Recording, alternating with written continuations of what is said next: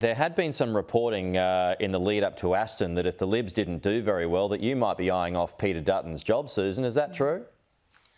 No, it isn't. I am the vice captain of the team, incredibly honoured to have been voted as deputy leader of my party. My ambition is for Peter Dutton to become the next Prime Minister, for me to be a senior member of a Dutton government.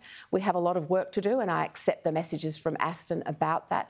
But I also understand that we were still in a phase where the Australian people wanted and want the government to do well. I understand that. Every single published poll had them going forwards, not backwards. But we'll listen, we'll learn, we'll refocus, and we'll work incredibly hard to earn the faith and trust of every single Australian. Do you think you could do a better job as opposition leader? I'm very happy to be serving with Peter Dutton, who is doing, can I say, an outstanding job as leader, bringing the party together and leading the troops. I was with him yesterday in my electorate of Farrer, and we had a pretty good response on the ground.